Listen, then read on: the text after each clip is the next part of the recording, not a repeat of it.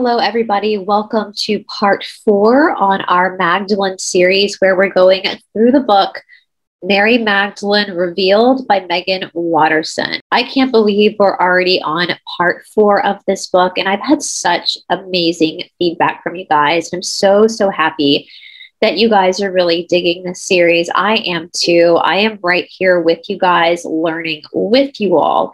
Normally, when I cover like the missing books of the Bible, especially with David Zublick, I will often read the section I'm going to present first, do some research before I film it. But with this book, I am reading it live with you all for the very first time.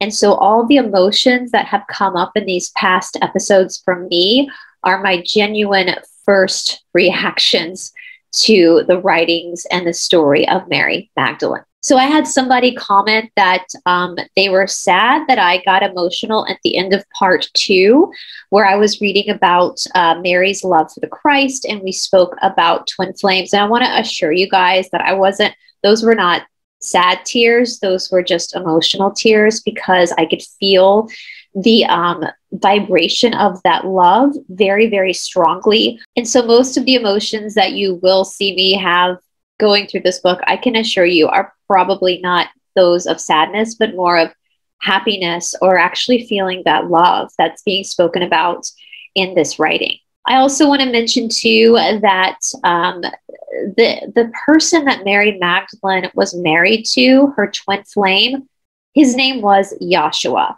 And together, the two of them made the Christ. Now, sometimes I will say Yahshua or Jesus, because I want to make sure that we're all on the same page. And so we all understand who I am actually referring to. But I do know, as most of you do know, that Jesus was not his name. And in fact, the story of Jesus mimics the story of Mythra. I'm not going to go into too much detail right now about Mithraism. I've spoken about that to the point of exhaustion, but there are some videos on this channel where I review that. I will tag them down in the description box below if that's something that you are interested in. I also want to point out again that I have done a deep dive into the King James Bible. And so for me, in my untangling of all these tangled webs of confusion and lies, I do not actually put any type of value into the canonized Bible. And that is because I know that it has been manipulated, especially by King James. I know by me saying that, it's going to ruffle some feathers, and I apologize if that triggers people, but just because I don't believe the canonized Bible to be accurate does not believe that I don't believe the Bible is the Word of God. The only difference is we haven't actually seen the Bible. The true Bible, the true story, is somewhere under the Vatican inside the library. So for me, in my deconstruction of the matrix of religion, I have heavily relied on the missing books of the Bible that we have available to us. But more importantly, I am relying on my own intuition and my own relationship with divine creator. And I do want to remind everybody that any type of comments I make regarding this material, regarding the Magdalene, regarding Yahshua or the Bible, are strictly my opinions based on my own research. You obviously are entitled to your own opinions and your own gut reaction to things. And I ask each and every one of you to listen to your own gut reaction, because that should give you more of an indication of what resonates with you and what doesn't. But more importantly, I do want to keep the series about Mary Magdalene, or as I prefer to call her, the Magdalene.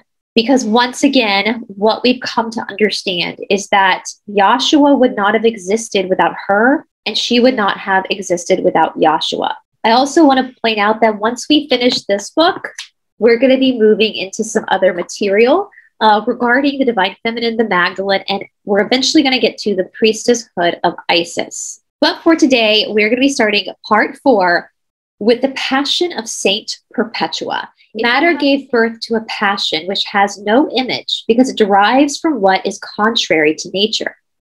A disturbing confusion then occurred in the whole body.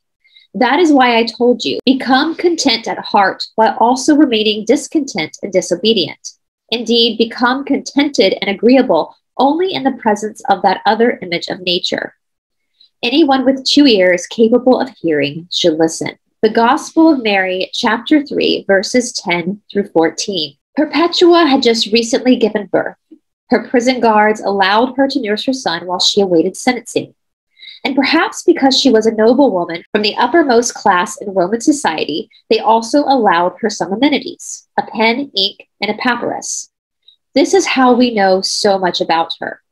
Her prison diary from 203, later referred to as the Passion of Saint Perpetua, is considered one of the earliest Christian writings we have.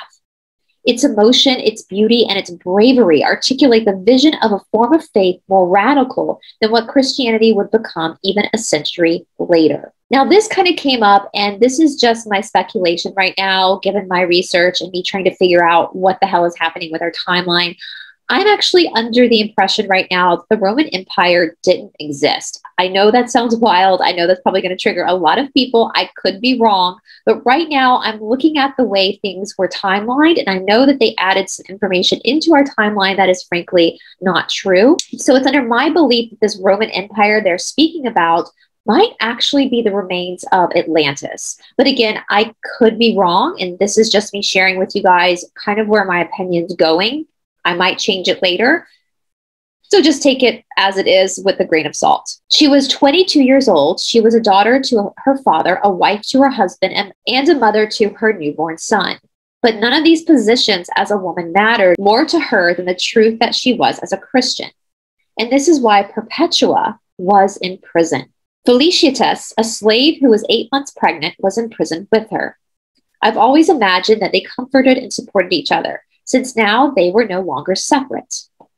They were no longer defined by Rome's strict hierarchical structures as a free woman and a slave. They were sisters, equal, and this is what made them so dangerous. At this time in ancient Carthage, a Roman-occupied North Africa at the start of the 3rd century, converting to Christianity was a crime punishable by death. And this was primarily because Christians' belief turned the Roman structure of power and authority on its head. Christianity's premise that we are all equal in the eyes of God, or the good in Mary's gospel, leveled the fervently held beliefs in society that were based on sex, race, property, wealth, and citizenship. Women were defined by their social status as daughters, wives, and mothers. And women, no matter their social standing, were considered property with as little rights as a slave. The emperor could have no other rival, not even God. So to honor and celebrate the emperor's birthday, several young Christians, Christian converts under instruction in their faith before baptism, were rounded up and held captive. The Christians in training had two choices: renounce their faith or be thrown into the arena for public execution. Perpetua's father visited her several times before her sentencing to plead with her to remember her fidelity to him as his daughter, to remember her place in the order of things. My father, she explained in her diary, because of his love for me, wanted to change my mind and shake my resolve. During one of these visits, she asked him, "Father, do you see this face here? Could it be called by any other name than what it is?" "No," he replied. "Well, neither can I be called by anything other than what I am, a Christian." When Christ says at the end of this passage, from Mary 3:14, anyone with 2 ears capable of hearing should listen, he isn't, of course, referring to our actual ears or the capacity to hear sounds. He's referring to an ability to hear or understand the messages within the words. This is what I hear when I read this passage. Matter gave birth to a passion, which for me means the ego. The ego, this passion that matter our body gives birth to, has no real image or identity. Image here is what's lasting and eternal. The ego will die when matter dies. So it is contrary to this more unconditional aspect of ourself, our soul, our image. This image, as we'll go deeper into further on in Mary's gospel, resides in the heart. The command, become content at heart, is to say, merge with the image, become more identified with the image of the true self, rather than the ego, which will pass away when the body does. Remain discontent and disobedient with the ego, not only our own, but also others. Don't let the rules, projections, and expectations of a society that doesn't see your true image define you. Only become content and agreeable with the image of yourself that's free from the limits of the ego. Only the soul will satisfy you and be able to define the nature of who you really are. Again, this goes right back into the teachings of yoga between Prakriti and Purusha, Prakriti being nature, Purusha being the soul, and the fact that man's suffering comes from the idea that man confuses himself. He thinks that his nature, his ego, his Prakriti is what is eternal, and therefore gives little credit to the soul, when we know that the nature will eventually succumb to the laws of nature, and that is change and death, whereas the soul is eternal and therefore is not under the same contract or law as the body. Perpetua never wavered. She had become content at heart. She knew she would never renounce her faith. She prayed, though, for a dream on how to face the fast approaching date of her sentencing. She writes in her journal of a golden ladder she climbed in a dream that extended up into heaven. The dream had come to her as an answered prayer. At the base was a ferocious dragon, and on either side of the ladder, just an inch to the left and to the right of each rung, there were all kinds of deadly weapons. She stepped onto the dragon's head to climb the ladder, and then she ascended carefully to avoid the man-made instruments of combat and war. She made it to heaven in a dream, and this emboldened her as she stood trial and confessed that she was a Christian. She also had a dream of fighting an Egyptian soldier in the arena. She watched as her body morphed from being female to suddenly being male, naked, and oiled up for bath. She succeeded in this dream as well. So when she was led out into the arena, stripped naked and standing before her sister Christian, Felicitas, it is said that she screamed out confidently to the crowd again and again, "Love one another, discontent and disobedient until her last breath, to remain content at heart." This brings us to the next section, Grandma Betty's light bulb eyes. When the Blessed One has said these things, he greeted them all. "Peace be with you," he said, "and acquire my peace within yourselves." The Gospel of Mary, chapter 4, verses 1 through 2. My grandmother, who believed in beer and angels in equal measure, was one of the first Christians I ever met. What I mean is, knowing her, hearing what Jesus meant to her, what she heard when she read scripture, helped me to understand that it wasn't the Bible that terrified me. It was the way it had been interpreted. She was a presence of love to everyone she encountered, not just to other Christians. She exuded this profound acceptance, this beautiful refusal to ever judge. There was no hidden agenda, no guilt or coercion when she mentioned a certain passage from scripture or quoted a psalm. I woke up early one morning when I was home from college, when I was racked with insomnia, when the early tremors of a full-blown anxiety disorder were just starting to bloom. I was so profoundly lost. No, that isn't it. I mean, that's the phrase we use for this stage of life. That's confusing, not a kid, not quite an adult mess, but it's not what I was really feeling. I knew exactly who I was, and I knew exactly what I had lost. There was a piece of me that felt missing, an elusive, ephemeral, and yet essential piece of me. Without it, I felt like I was watching my life happen. I was witnessing it, but I wasn't really present in it. I was perpetually caught up in my own thoughts. I was locked in the past or feeling dread about the future. That morning, Grandma Betty was standing by the kitchen window holding a cup of coffee. Her hand shook as she lifted the cup slowly to her lips. She saw me and smiled her quiet, relaxed smile. It was a smile that wasn't forced. It didn't ask me to smile back. It seemed to start from somewhere inside her, as if what I saw on her face was just the tip of the iceberg.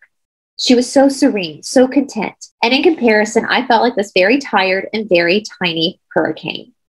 She wasn't alone, not ever. That's what it felt like to me. When I was around her, I felt like I was in the company of way more than just her, as if I was walking in on something, a meeting, a dialogue, a love affair.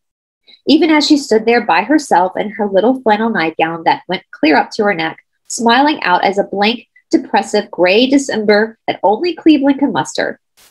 She was present to the presence that resided within her, a presence that seemed to never leave her, a presence that filled her with love that lit up her face and made her eyes beam as if two candles were blazing behind them.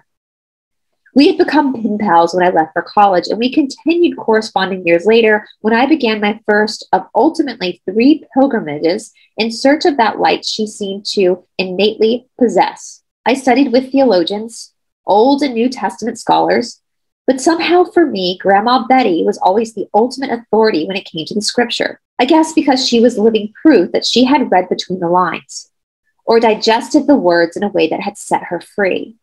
And many, many of the most acclaimed theologians didn't have Grandma Betty's light bulb eyes. They didn't possess that peace that inhaled and exhaled through her. So again, this is also going back to that idea of gnosis, of inner knowing versus EDO, outer knowing. EDO is studying the scriptures. EDO is having a bunch of degrees, a bunch of letters behind your name, but it doesn't guarantee you that you're actually going to get it. The gnosis is something no one can teach you. It's just an inner knowing. And that is what the original Christians taught, right? That inner knowing of God, that inner knowing of that light, that spark of light. And it seems here in this writing that that is what she is describing her Grandma Betty had, was gnosis. When Christ says, acquire my peace within yourselves in the Gospel of Mary, I hear this as a direct to focus not on worshiping him, but on becoming like him. To not distance him and distinguish him as other than us, but rather see him as an example of who we all have the potential to become. We can acquire his peace within ourselves, or at least Betty proved to me it was possible. After Grandma Betty passed, my mom gave me one of her many letters she had kept from our correspondence over the years. It was worn at the edges and smelled like her. My handwriting is close cousin to hieroglyphics. She had read the letter so carefully that she marked all the words she had worked hard to figure out in pencil above my red ink. I sobbed when I saw this. I could feel her soft gaze and the slow, careful attention she gave to my every sentiment. She had been my witness, my secret, extraordinary minister, to help me sort out why I seem to love Christ and yet cringe so often in church. What I learned at divinity school and later in seminary is that there is a story about Jesus that won out. There was a version of Christ that was created in the 4th century.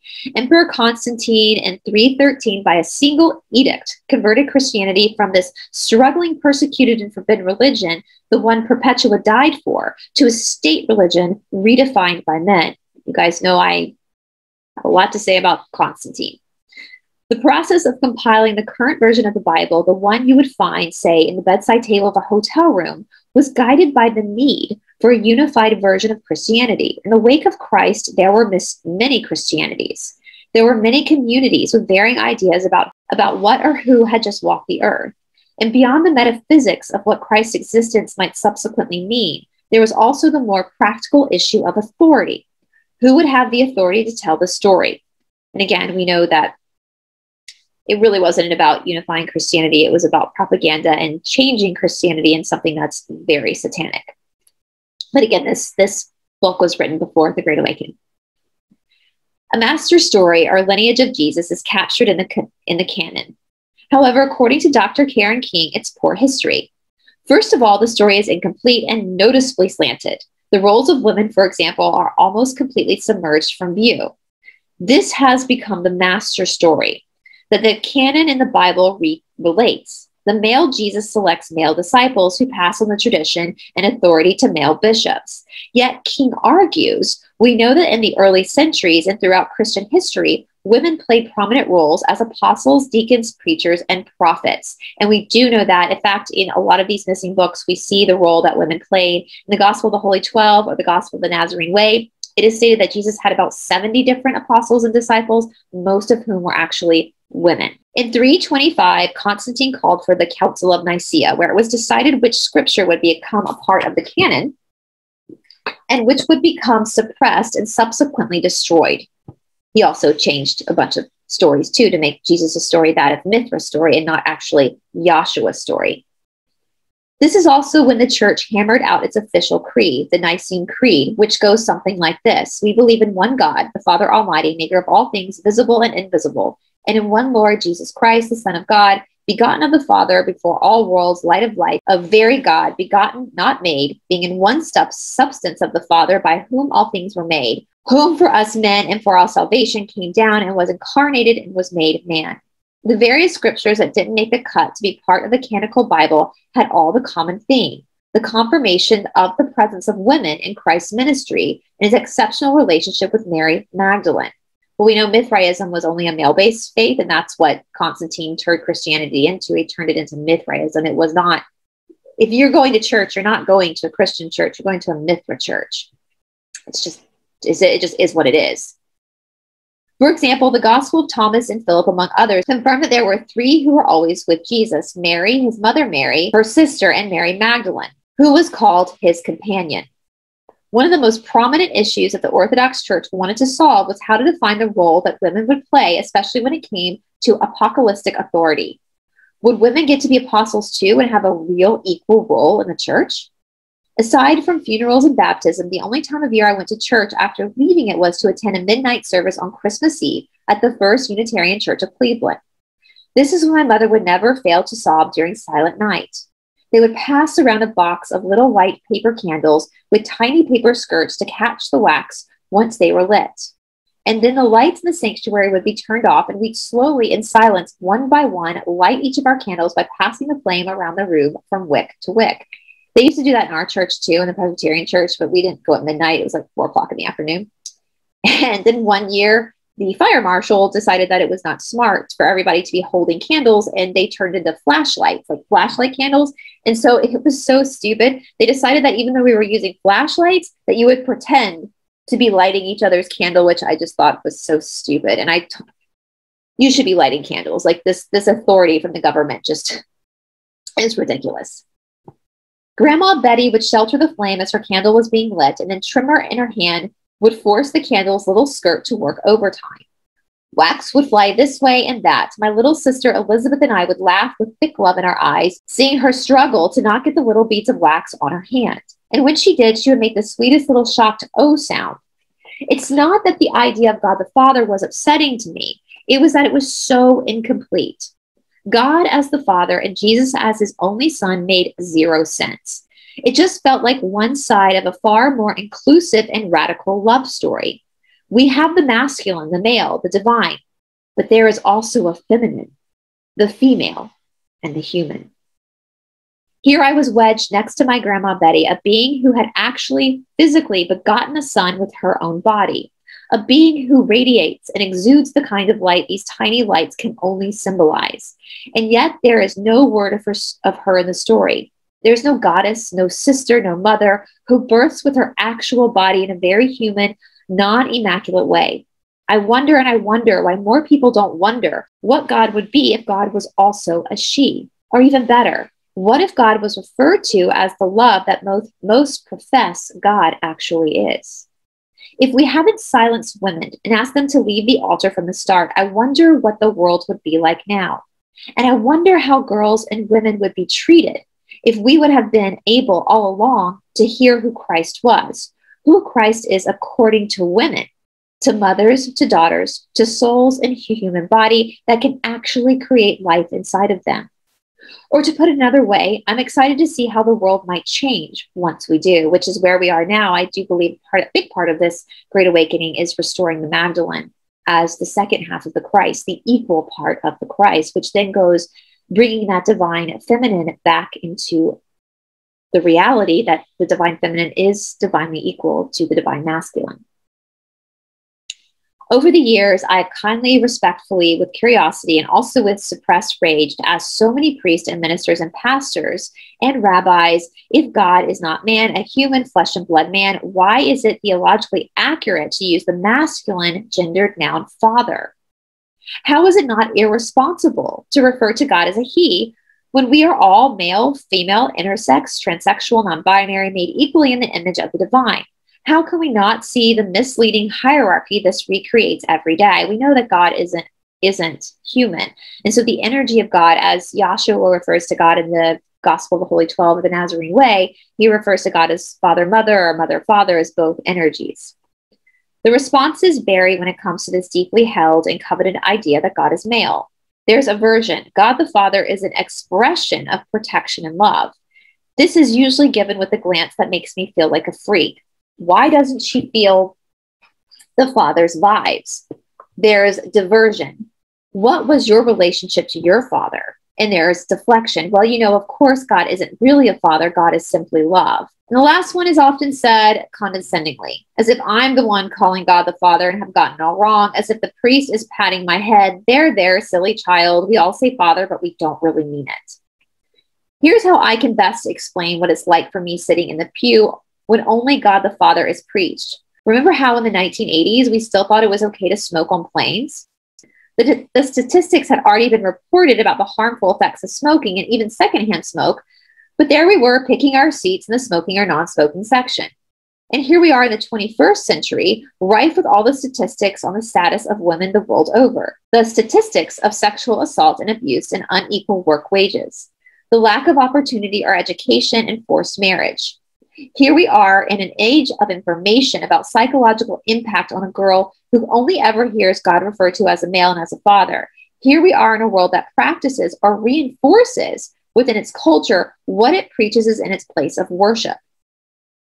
This is what it's like for me to sit in church that's filled with only God the Father.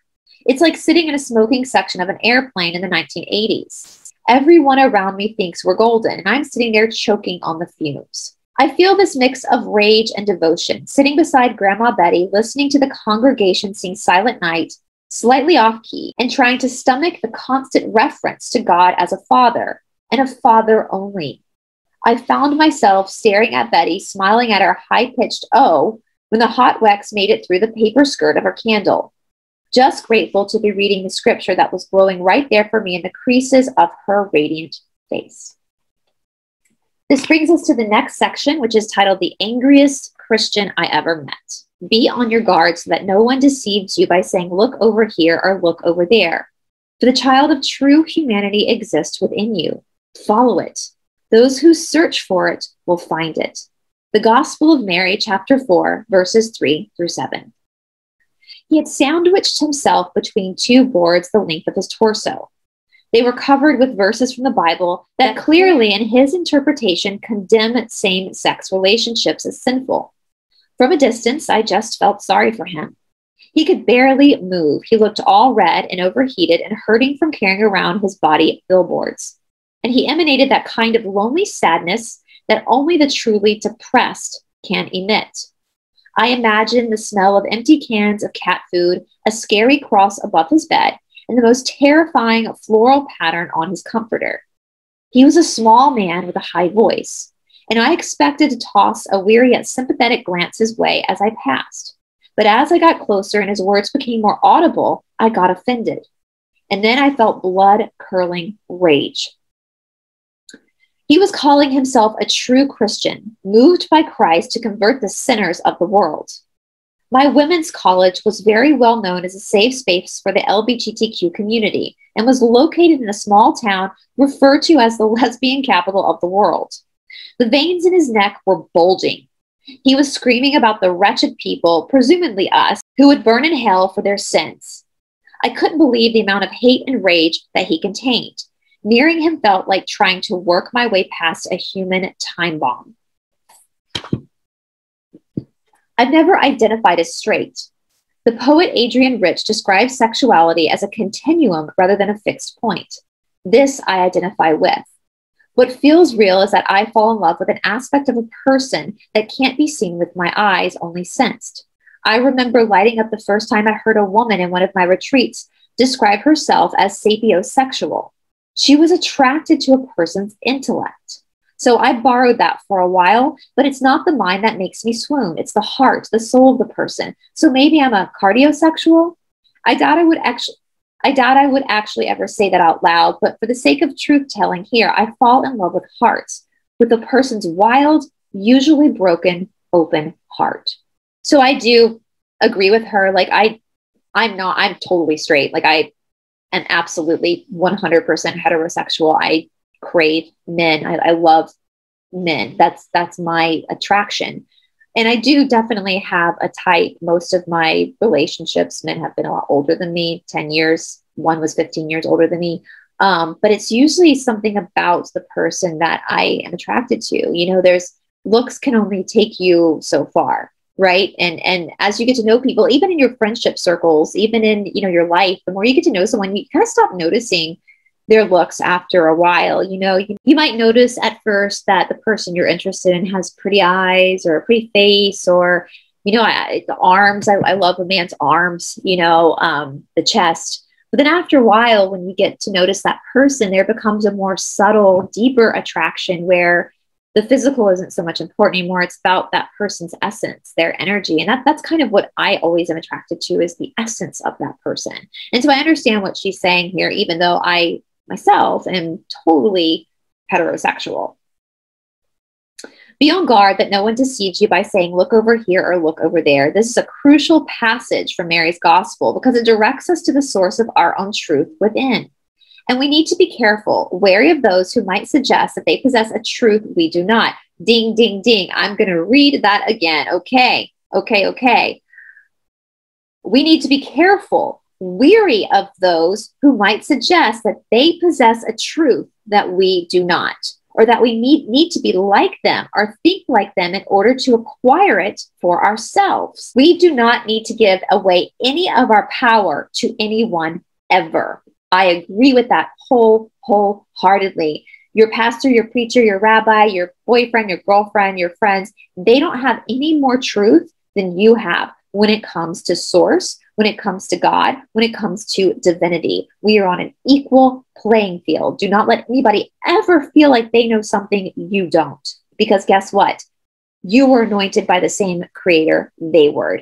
Take your power back. Do never give your power away ever again to a preacher or an organization or a church or a person.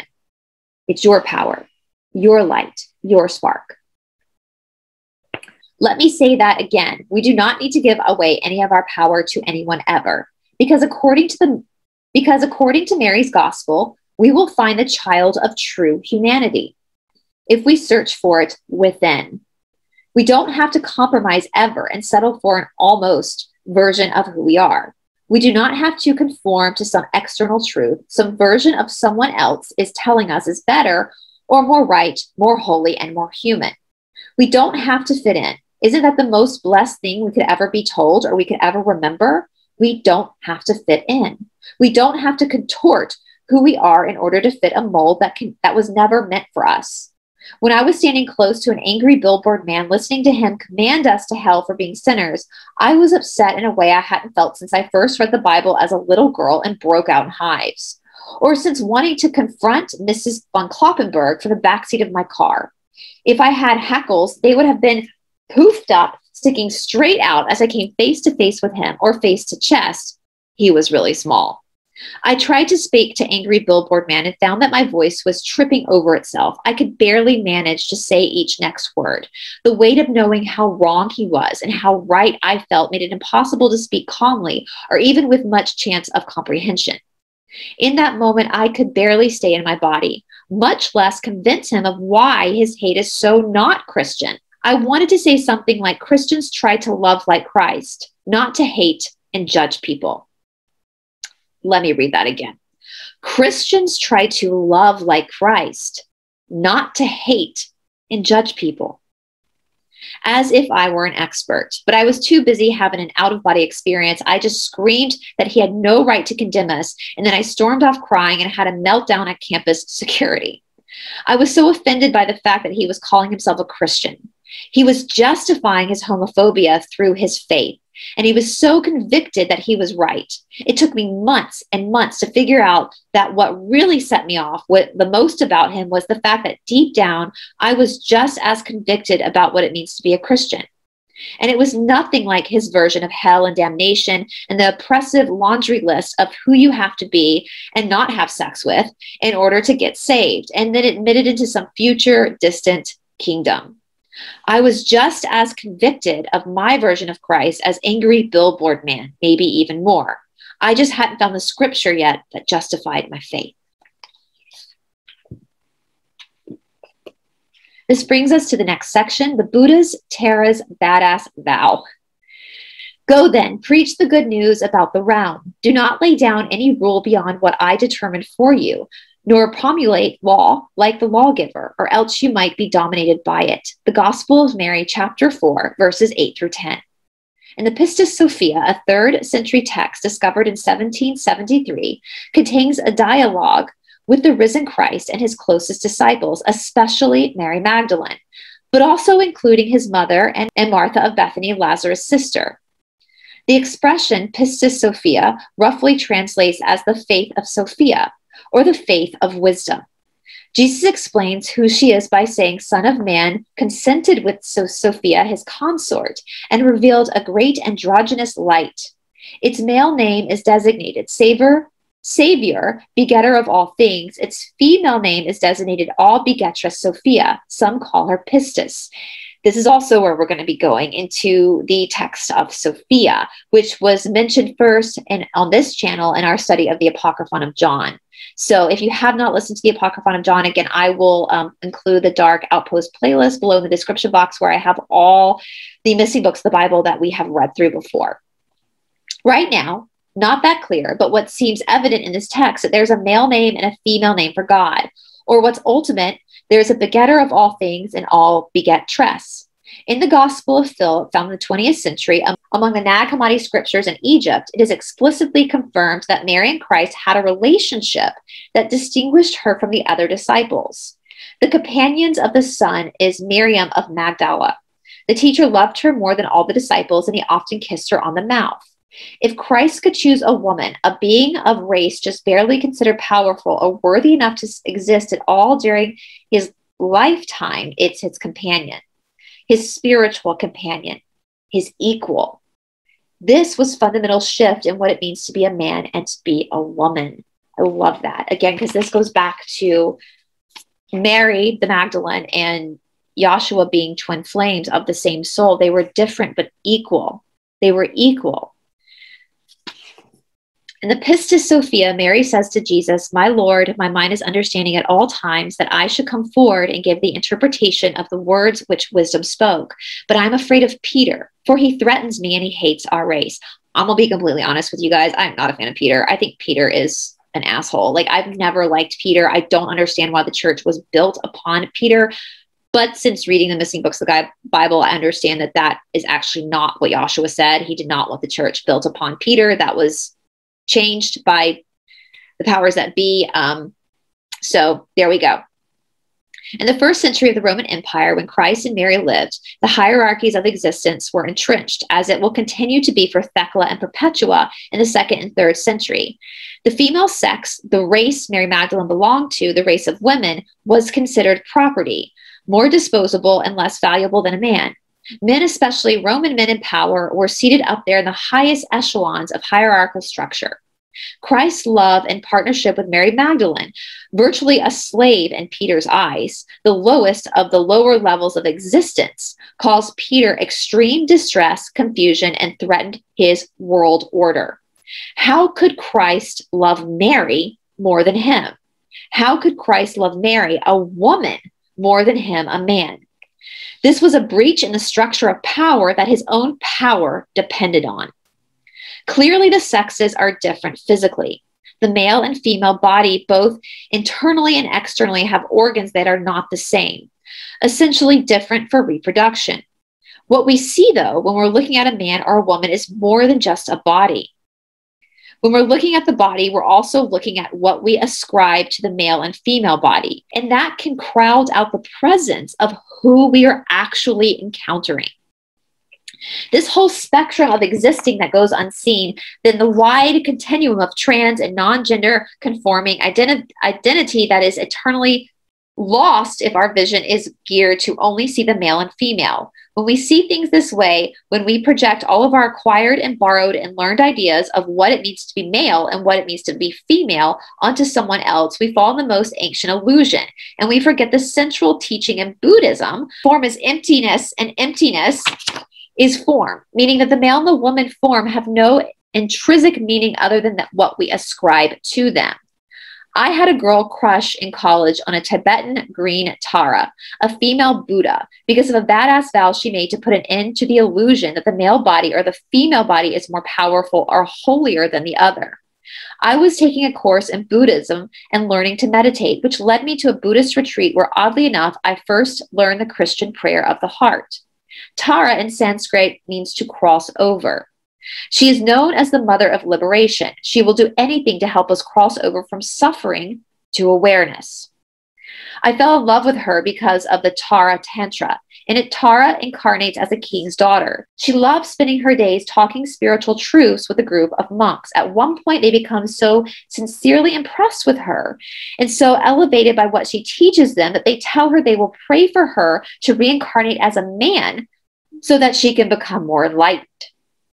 Tara paused for a moment, looking at them with astonishment, and then howled with laughter.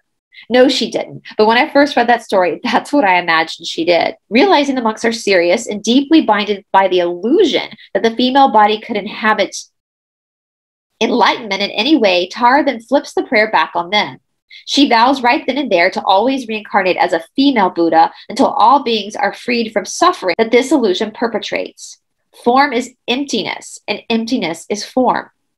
When Christ says, do not lay down any rule beyond what I have determined for you in the Gospel of Mary, a gospel that predates the exclusion of women from position of power within the church, which happened in the 4th century, perhaps he is referring to the illusion that a person can only be worthy of leading the church if they are born male. It reminds me of a passage from Margaret Atwood's dystopian novel, A Handmaid's Tale. Offred is forced to become a handmaid, which means she must wear red, to symbolize her rank and the fact that she is fertile. Red also because it associates her to sex, and to her sex, through she herself as a handmaid is forbidden to show passion. The handmaids are assigned to a commander and must produce children for him. In the world of Gilead, there are also Econo wives, Marthas, and unknown women, all depending on their usefulness as a female in society. So in this world, Offred says that she tries to avoid looking down at her body, not out of shame, but because she explains, I don't want to look at something that determines me so completely. The Gospel of Mary wants us to see that we are not just a body. We are also a soul. This human body is the soul's chance to be here. And this human body, whether male or female, or anything in the spectrum between, does not delimit or determine what's possible for us. This brings us to the next section, misunderstanding Mr. Jesus said to them, when you make the two into one, and when you make the inner like the outer, and the outer like the inner, and the upper like the lower, and when you make the male and the female into a single one, so that the male will not be male or nor the female be female, when you make the eyes in place of an eye, a hand in place of a hand, and a foot in place of a foot, an image of a place of an image, then you will enter the kingdom. The Gospel of Thomas. I didn't know what I was receiving, the import of it, how it had sent something into motion, like a silent, slow-moving river inside of me that would lead to a carving out of my own personal Grand Canyon or illuminating my own private Taj Mahal. I first heard the prayer of the heart on a silent Buddhist meditation retreat of all places. This was not long after my clumsy attempt at confronting angry billboard man. And it was given to me by a Christian contemplative, the oldest member of our group, who was in her 70s, and who was so shiny and excited about every step of our retreat, even when our silent work assignments, like washing and dishes and sweeping the meditation floor. She was a tiny waif of a thing, and yet somehow exuded more energy than the rest of us. I can't remember her name, but let's call her Penny. She was always, even in those ridiculously early morning meditation sessions, radiating light. She shined, and I had never really seen someone glow before. But she looked like she had just recently fallen madly, deeply in love. Penny taught me one afternoon about prayer from the heart. She said she repeats it inside her all the time to the point that she rarely has to think about it. She said it's like a song that constantly playing inside of her. She could be thinking about other things all throughout the day, but if she drops into her heart, even for just a moment, there it is. Still standing, still circling back from the end to the start again. It's like a lighthouse in the fog. Penny had this infectious enthusiasm for what's next in life, for inviting it in, for being in awe and wonder of what new experiences might yet be possible. She had lived in a cave with nuns in Tibet. She had traveled on a barge with her husband along the canals of France, and now she was learning about the Vipassana meditation practiced at Buddhist Center in Massachusetts. She wasn't afraid of what's next. She had her arms wide open for it. This is why I loved her. This is why I gravitated towards her during breaks or tiny windows of time when we were permitted to talk. Penny first said the prayer in Greek. Instantly, I heard the lyrics of the chorus to Mr. song playing as if on loudspeaker in my mind. The lyrics about the road that must be traveled through the dark and the night to reach the highway in the light. She explained that these two words in Greek translate to Lord Jesus Christ, Son of God, have mercy on me. I started laughing with a bizarre response, but let me explain. For all these years, I thought Mr. was singing about his girlfriend. It was a song I freaked out over if I heard it come on the radio as a little girl. I would scream from the back of my mom's red Volvo station wagon and beg her to turn it up.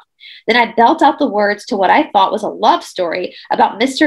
and his girlfriend, a mysterious and somewhat elusive woman.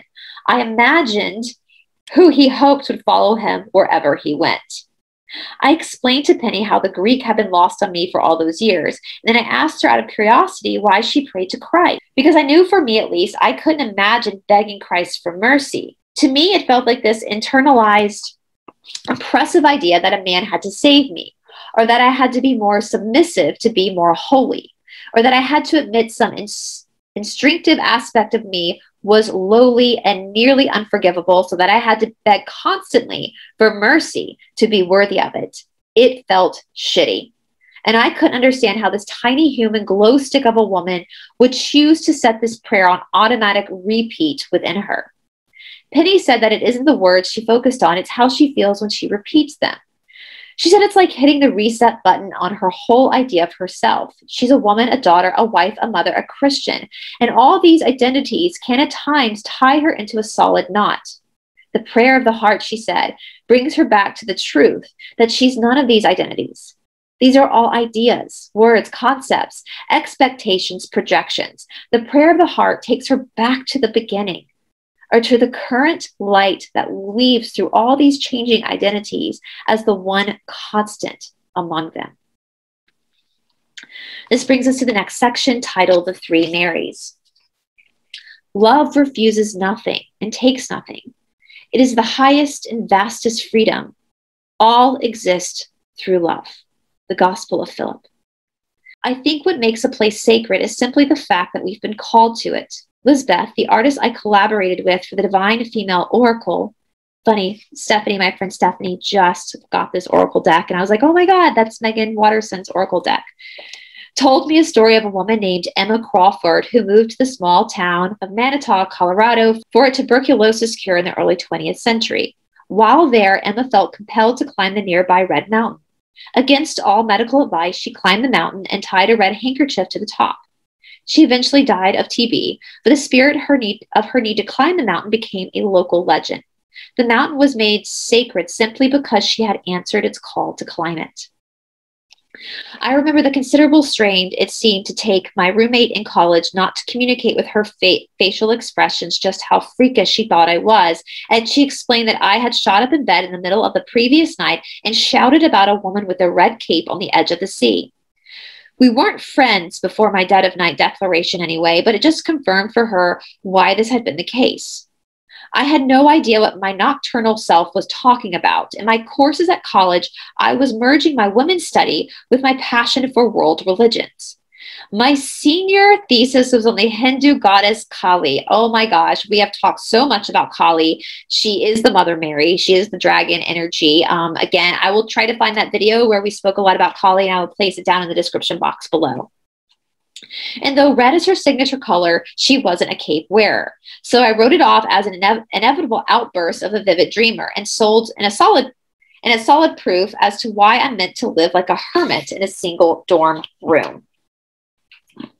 A year after graduation, I was standing on the edge of the sea at the south of France in the small fishing village of Sainte-Marie-de-la-Mer. I was on a pilgrimage to sacred sites of the divine feminine. The Sainte Marie had a church with a crypt for a saint named Sarah. Saint Sarah is known to the Romani people as the Queen of the Outsiders and is celebrated on May 24th in a festival where 4 horsemen carry her icon from her shrine in the crypt down to the sea. There are 3 main legends that surround Saint Sarah and who she might have been. The first is that she was a generous and kind-hearted noblewoman who lived in the south of France collecting alms for the poor. She had a vision that the female saint presented at Christ's crucifixion would arrive on their shores in approximately the year 42, when the three Marys, Mary Magdalene, Mother Mary, and Mary of Salome, arrived on a ship without sails to Sainte Marie de la Mer. Supposedly, Saint Mary was the first to welcome them with open arms and apparently prophetic arms. The second legend referred to the Golden Legend because of the Golden Legend by Dominic Jacobus Voragin, probably said that name wrong, written in the 13th century, relates that when the three Marys arrived in the 1st century, Sarah had previously been a slave. She was known as Sarah the Egyptian and supposedly possessed healing powers connected to the ancient Egyptian god Isis, which again, the priestesshood of Isis was the Mother Mary and Mary Magdalene and Mary Magdalene's mother. This was a very powerful priesthood. So a lot of what Yahshua and Mary taught in their understanding came directly from the priestesshood of Isis. The third legend is that Sarah is the child of Mary Magdalene and Jesus Christ, Yahshua. She is the reason the three Marys were being persecuted and needed to escape France. The Marys wanted to protect Sarah from the Romans. Sarah then is understood and considered in this legend as the living Holy Grail, or as the song Royal, the bloodline of the union of Mary and Jesus, Yahshua. All three legends claim that Mary Magdalene came to the south of France, escaping persecution after testifying before the courts of Tiberius Caesar as a witness to Christ's crucifixion and resurrection, and that she preached as a minister about what it meant to be a true human being. Anthropos in Greek, which translates as someone who is fully human and fully divine. Fully divine might sound strangely unattainable or just flat out not reliable, but here is how I have come to understand it. In that region of France, there is a cross that's associated with Mary Magdalene. It's called La Croix de Cameroux, the cross of the Cameroux. It's also known as the Guardian's Cross. The cross at the top represents faith. The anchor of the local fisherman at the bottom represents hope, and the heart in the middle represents the love of the three Marys who arrived in Cameroux in the wake of Christ. This love is the love that changes everything. It's the love that described in 1 Corinthians 13, where Paul writes that even if he could speak the language of the angels, but didn't have this love, he would have nothing. Even if he could have known any hidden truth, but didn't have this love, he would know nothing. It's the love that's kind, never envious or conceited. It's the love that expands when truth triumphs. The love that holds all things, can handle and face all things. The love that is ever hopeful and ever patient. It is the love that never fails. 1 Corinthians 13:13 reads, faith, hope, and love endure. These three, but the greatest of these is love. What moved me about seeing this cross was the presence of the heart in the center. Because somehow, through the centuries, the focus on love has been obscured and replaced with fear. Agreed. Just like the story of Mary Magdalene and her role in the earliest forms of Christianity. She's there as a love that never failed. I had no idea before arriving that first time in Sainte Marie de la Mer that it was associated with the legacy of Mary Magdalene. Or at least I didn't know it in a conscious way. But as I was listening to the legends of the three Marys, the town was named after, staring at the bright silky red capes of every hue that are placed around Sarah's icon, that dream from college became barreling back to me. And it wasn't like deja vu or a moment of feeling prophetic like Sarah. It was more like a feeling like being led to something that gave my life more meaning, or even more, that it was the meaning to my life. To find this light that existed for Mary Magdalene after Christ. When the tour guide told us about the cave north of Sainte Marie de la Mer called La Sainte Bamue, the Holy Cave, probably said that wrong, where Mary supposedly lived out the last 30 years of her life, my heart started leaping around like the erratic monkey in a cage. The only other time it had behaved so insanely was when I was madly in love. I knew my monkey heart was telling me something, as if my body was dog-earing this moment for me, as if it was making sure I didn't miss the glimpse of what's to come. Her cave. I could hear my body applaud and scream, her cave. I'd always thought of Mary Magdalene's story ending after witnessing the resurrection. But there was a life for her that began again right there where I was standing in the south of France, a place that had been called to me. And there was a love her story contains, which I was there to find. A love that is the highest and vastest freedom. A love I was prepared to dedicating my life to remember. The next section is called the red thread. Jesus said, I am the one who comes from what is undivided, the Gospel of Thomas. I still don't know exactly what it means, or even better, I don't know why it means so much, the red thread. I'm wearing it on my left wrist now. I'm not sure if I will ever take it off. When I look at it, there's this echo, like a radio frequency, or like those little bars that light up when my laptop searches for internet connection. It radiates, it transmits, and deep down in this place that exists before the words or thought, I just know what that red thread ties me to. In Kabbalah, Jewish mysticism, the red thread is worn on the left wrist because the left side of the body is considered feminine. It's the receiving side, the side where our anatomical heart beats, and it's worn there both for protection and to honor the feminine, since this is the aspect of our psychic being that allows us to receive spirit or to know and feel that connection. So Kabbalah is also something that has been inverted and torn apart by the bad guys. I'm just going to say, before anybody leaves a comment down in the comment section, I just want to remind you guys that darkness cannot create anything, only light can. And so everything that we perceive to be evil from them was at one point pure and good. And I am sure that once everything is eradicated off this planet and we've ascended or into a higher vibration, that all these things we perceived as bad will once again be purified and brought back to good. I also want to point out that in Ayurvedic as well, the left side of the body is considered to be the feminine side. That's why in India, like where I got my nose pierced, women always get their nose pierced on the left side, is because that's the feminine side of the body. In Greek mythology, Ariadne, considered both human and divine, and the consort of the Greek god Dionysus, assisted Theseus when he entered the labyrinth to kill Minotaur by giving him a red thread. He was able to find his way out of the dark maze because of it. I've also come across a Japanese legend that relates that the red thread has to do with our fate, that we are tied by this red thread to all the people we are destined to meet in order for the soul to evolve. Every encounter, even the most random, was actually already woven for us in scarlet tapestry before we were born. I absolutely believe that. That's the soul contract. That's your dharma. That's the Akashic records. And I have heard that theory that we are like connected like thread to people who are in our soul family, especially our twin flame. So if you are someone that has a twin flame, especially the more that we ascend, you're going to start to feel things that your twin is also feeling. It's quite gnarly. The first time I saw the red thread was the last time I met with a shaman. I was doing work with her to recover that piece of myself that felt missing. Though a piece doesn't quite cover it, a missing half better describes it. I knew this other half because of a palatable absence I felt. It was more than loneliness. It felt physical. The absence of this other half was like a phantom limb, like an absence so powerful it becomes a presence. It's a presence that's always there because of that great tall shadow cast by the fact that it isn't.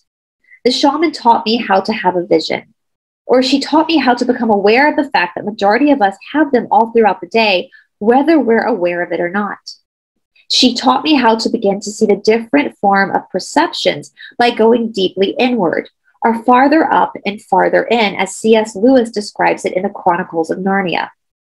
I'm not sure how to travel in visions, and I get it. If you've never had a vision, you're probably already hovering outside your body just from reading this.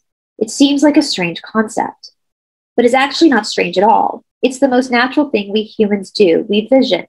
We use our imaginations. We don't realize, or what we don't really get sometimes, is that we imagine can actually affect and change us. What we vision with our imagination isn't just our imagination. Between 1913 and 1916, Swiss psychologist Carl Jung developed a form of meditation that he referred to as active imagination. This meditation technique served as a bridge between the conscious ego and what Jung described as the personal unconsciousness and the collective unconsciousness, which includes wisdom and information that the ego might not even understand. What's powerful about active imagination is that it helps create pathways between what we are consciously aware of and what remains hidden in the unconscious. Jung linked active imagination with the process of alchemy, the ancient effort of oneness, or becoming gold. And by gold, I mean merging with these fragmented or divided parts of the self. Merging the ego and the soul, alchemy as a process of unifying our sense of self into a whole. This is what Jung's The Red Book is all about. The shaman taught me how to find the world tree, a spiritual motive in almost all religions. I remember the first time I saw it. I mean, inwardly, with my eyes closed, I was walking through a field with my heart. Stay with me. When I saw in the distance, it took my breath away. It felt so ancient. It felt like the holiest thing in existence. It felt like seeing a part of me, as if these limbs that were reaching up into the heavens were part of my body, and the roots that reached down into the underworld were also coursing through my veins. The psyche, of course, can't be seen, but this tree felt like the nearest thing to an image of it. There's an alchemical dictum that says, as above, so below. This is metaphysical truth I felt that I was encountering in seeing this world tree within me. Everything that happens below in the dark was inherently connected to what happens above in the light. The shaman had taught me how to set a strong intention each time I had a vision. I had to ask for the help I needed. This is how spirit works, she said to me with a smile. Spirit is ethical. You have to ask in order to receive. Free will, consent. She would make me state my intention out loud, which always made me feel self-conscious because I looked crazy. But I would do it anyway. I trusted her more than I cared about appearing sane. And once I stopped questioning everything that happened in the vision, once I trusted that what I heard and felt and experienced was real in the sense that it was really the wisdom I needed, then it all became effortlessly to me. My great obstacle was believing it could all be this simple. Ask for what I need and receive it from within. Which is also to say my greatest obstacle was believing that I could ever be that powerful. The tree was so familiar to me, like a religion that existed before religion, like the original template that all religions are based on. I knew how it worked. Nothing felt foreign to me. During the last vision that I had with the shaman, they were supporting me. I pressed my hands to the weathered bark and sensed that I was meant to descend. I followed the roots until it felt as though the air had shifted, like the cabin pressure in a plane changed altitude. I was submerged into what felt like a different realm or consciousness from the one I was just in a moment ago. I was standing there inside a cave. It was cold, that bone cold that creeps under the skin. The walls of the cave were glistening wet. I heard the dripping noise in the distance. It echoed somewhere deeper down than where I was standing. It made me feel like the cave was endless, as if the cave never stopped descending downward, further up and further in. In this vision, I knew that I had reached the underworld, and I had set the intention to meet with the medicine or message that was most aligned for me in that moment. I had to do with my heart. It had to do with my heart, and that piece of me, or that presence I felt destined and determined to find. Then suddenly I felt this rush of air, the way the breeze catches you off guard when someone at a crowded restaurant opens the door. I turned in the direction that seemed to come from, and this was when he walked in. This is when the words started to fail me. But I know that if I'm going to tell the story completely, I'll have to try to keep writing even past where the words end, past the point where words seem to lose their meaning. He walked in and we immediately knew each other. This is the part that's dreamlike though, because like a dream, it doesn't really make sense. I write he walked in, and yet I couldn't describe what he looked like physically at all, because the recognition seemed to take place with a faculty more accurate than eyesight, and he didn't seem separate from me. Then we wrestled, but not really. See, dreamlike. All we were doing was looking at each other, but it felt like we were rolling around like deranged ferrets, laughing and exploding with light. We kissed, but it wasn't like kissing I'd ever experienced in real life. It was like melding together. It was like each kiss was a return to what was true, to the truest thing of all. It was a joy that had always existed in me. It was the experience of feeling loved. Love from the inside out. It was a taste, however brief, of what feels like when I am no longer absent, when no part of me is missing. As I gave gratitude and began to climb up the roots of the world tree, I knew this experience or vision I had just had was the deepest medicine I would ever receive. I walked through the field and back into the room, back into my seated position in front of the shaman. Before I opened my eyes, she asked me to see if I had brought anything back with me from that vision. With my imagination, or the eye of the heart, I could see that we were both wearing a red thread tied around our wrist. Emotions flooded me when I saw this. It felt like I was seeing what had always been there, what had been placed on each other's wrists too long ago for the mind to grasp. We both took a deep breath. I knew the vision was complete. I opened my eyes to see my shaman's gorgeous brown saucer eyes spilling over with light. She stared at me. It felt like my eyeballs were on fire from all the love streaming through them. Then the shaman burst into tears and asked, genuinely shocked and upset, "Why didn't you tell me before now?" I looked at her perplexed and waited for her to say more, but she didn't. "Tell you what?" I asked. "The red thread," she said. She reached across the spine between us and took me into her arms. I inhaled. I forgot so much, so many details about the people I loved and I have come in contact in and out of my life. My memory seems to be purely olfactory. I knew in that moment that if I inhaled deeply enough, I would never forget her. Her long dreadlocks smelled like frankincense. I can't smell either now or without thinking about her, without seeing those dark brown saucer eyes light up with a presence that isn't entirely of this world. I knew not to ask her why the red thread meant so much to her. I pretended to understand, even though I didn't entirely. I knew I'd have to live into reason why the red thread signaled something to her about who I am, about who we are. "I remember you," she said with more love in her voice than I could even bear. "I remember you." This leads us to the third power of ignorance. What happens in the wilderness? This is what I learned as a little girl. I am only safe when I am divided. I learned that there are forces, illusions, deep-seated misunderstanding, ego-driven needs that can overpower me. They come one night in the form of a teenage boy, mistaking me for an object. And I learned that I have the ability to leave any moment in any situation. I can choose to exist somewhere else so entirely that nothing at all is even felt. I just witness.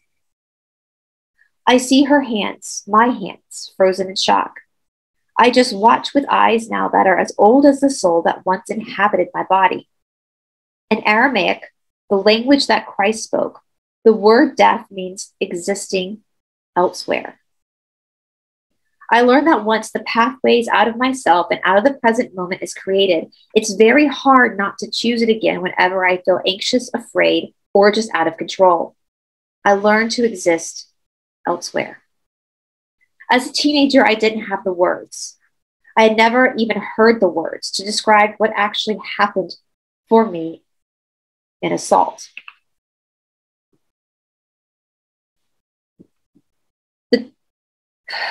That the trauma of being separated or divided from the soul can't be seen.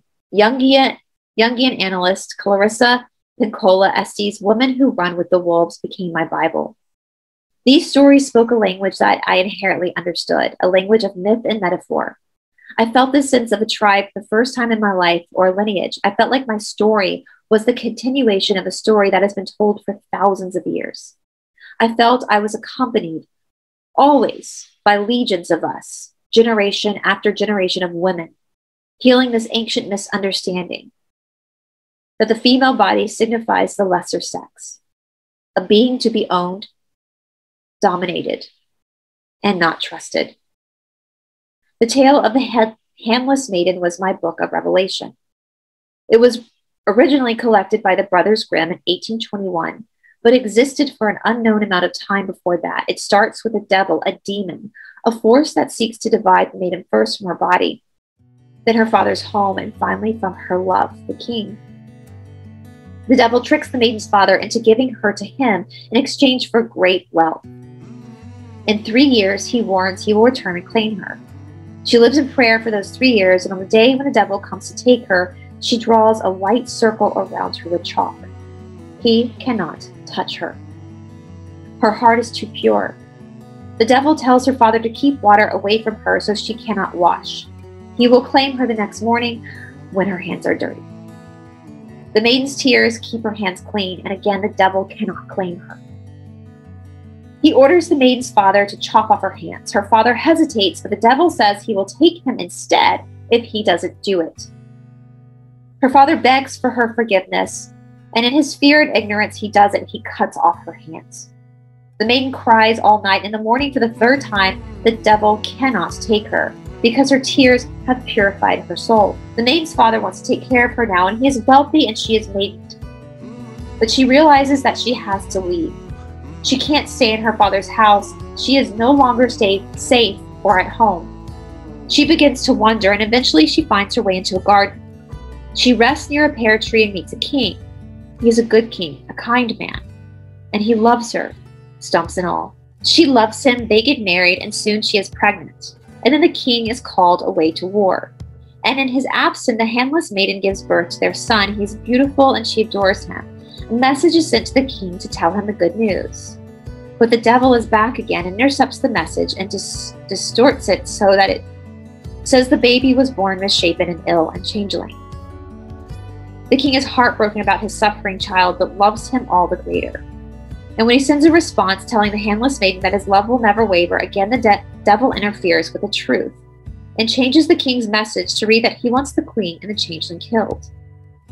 The king's mother cannot follow through with these orders, so she straps the baby boy onto the handless maiden's back and tells her to run for it. The handless maiden begins wandering again. She makes her way eventually to a forest, and there she meets with an angel who guides her to a cabin with the sign on the door that reads, "Here anyone can live free." The handless maiden raises her beautiful boy there in the wilderness for 7 years. And in one version of her story, her hands simply grow back through the grace of her love for God.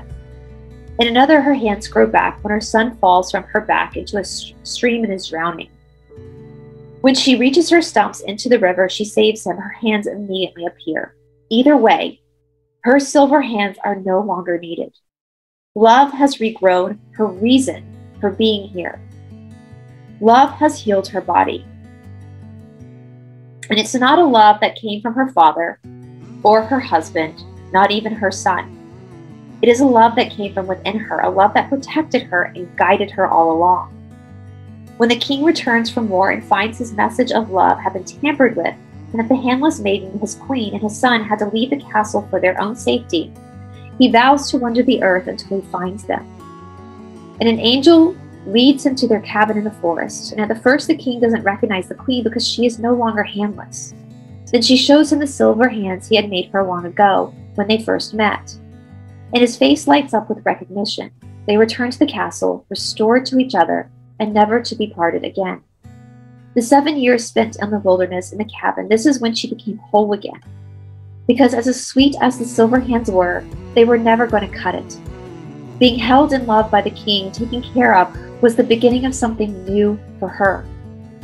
The birth of her son asked her to leave home again, to go deeper, to not just cover up the horrific trauma with silver, with making do, but to heal all the way through, to no longer carry the scars, the proof of the trauma around with her wherever she went, to heal to such an extent that her own hands grew back, to reach a love within her that's divine, that upgrades her silver to what's golden and everlasting. To become whole again is to remember that she is undivided. We often think of the end, the happily ever after, as the external union or outward marriage. To be held in love by another is just the start. It's not the end. The culmination is when the trauma or the wound has left the body altogether, so we no longer have to. That was the ending I wanted. The end when I have found the cabin deep inside my body with a sign on its door that says, "Here anyone can live free."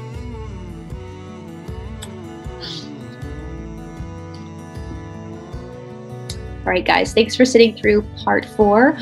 Once again, please leave me your thoughts and your opinions down in the comment section below.